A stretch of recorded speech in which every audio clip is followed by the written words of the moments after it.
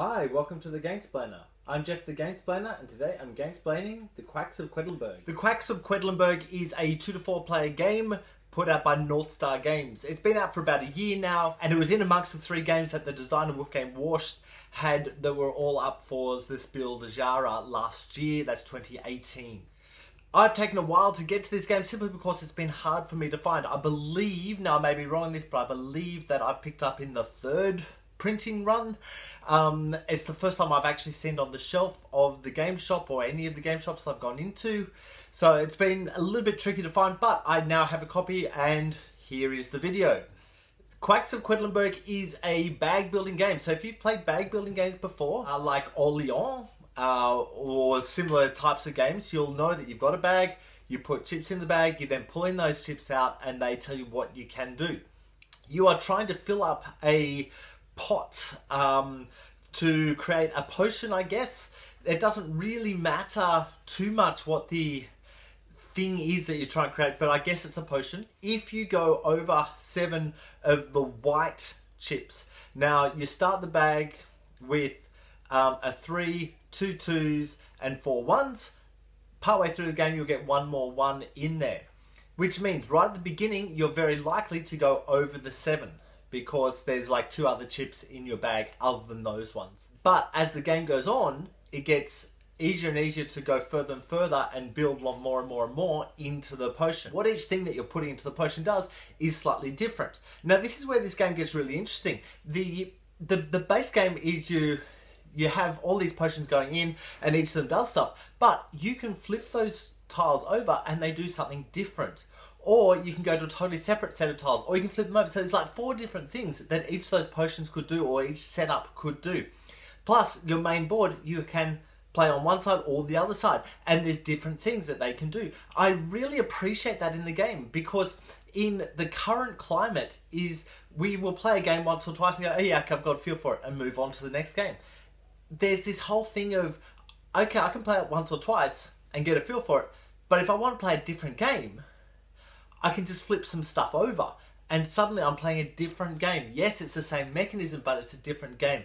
It's got a different rule set behind it in terms of how to manipulate your bag the best you can. The other really interesting aspect of this game is this explosion idea. I know I didn't really mention it before, but once you get past 7 of these white chips that come out of your bag, if you go over 7 of them, your potion explodes. So you need to stop building at that point.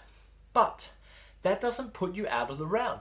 What it means is that there's a die that gets rolled at the end of each round. So whoever has managed to build the furthest into their potion without exploding will roll the die and they get a bonus. Everyone will get to do everything until we get to the point where the number that you get up to will give you points and will give you the ability to purchase more chits to go into your bag. Now, if your potion has exploded, you have the choice of points or chits.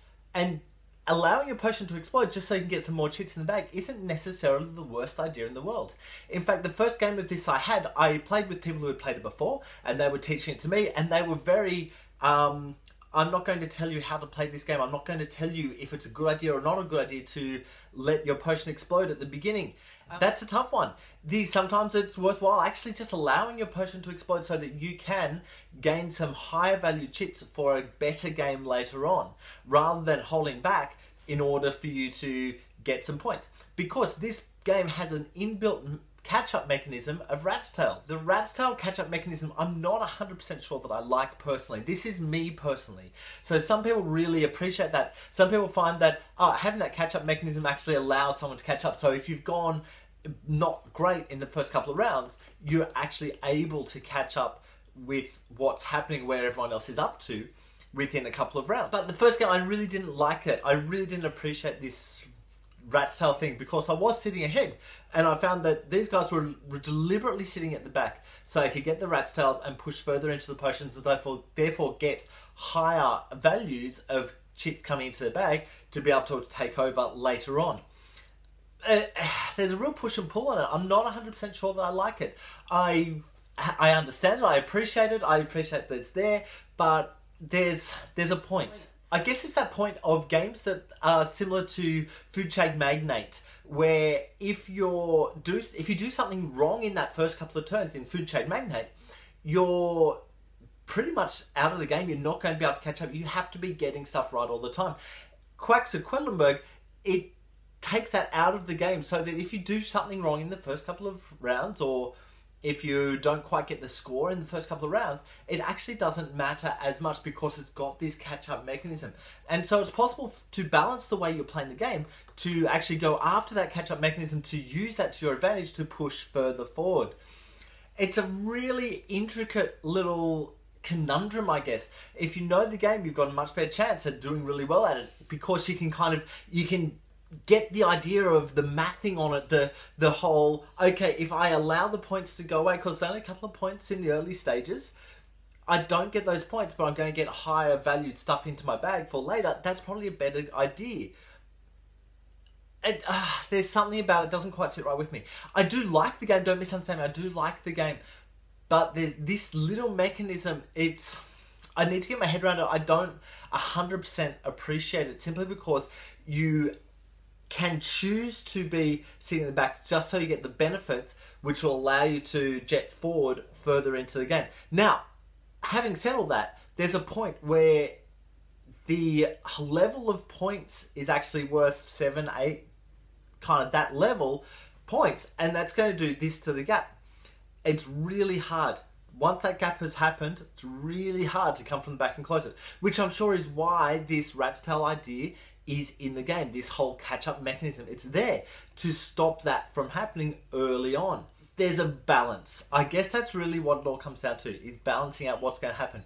I really like this game because the way of the bag building is everyone will actually do the thing at the same time to build through, and then it's just on the actual scoring, the running through of who's got the furthest into the pot and all that type of stuff that's going to happen as a group thing. But there's no real turn taking, so you're not slowed down. So you could play a 2-player game in pretty much the same amount of time it takes to play a 4-player game.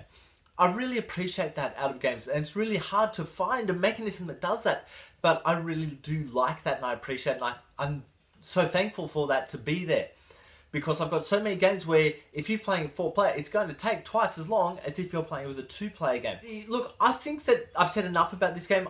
Please go ahead and watch my Gamesplained Gamesplanation to get a feel for how the Quacks of Quedlinburg actually runs and how it actually works. If you have any comments or suggestions, please write them below. If you have any games that you would like to be Gamesplained, please shoot me an email at thegamesplainer@gmail.com. Follow me on Instagram and Twitter at thegamesplainer to keep up to date with the games I'm playing. Subscribe to my videos to keep up to date with the games that I'm gamesplaining. And until next time, enjoy gaming.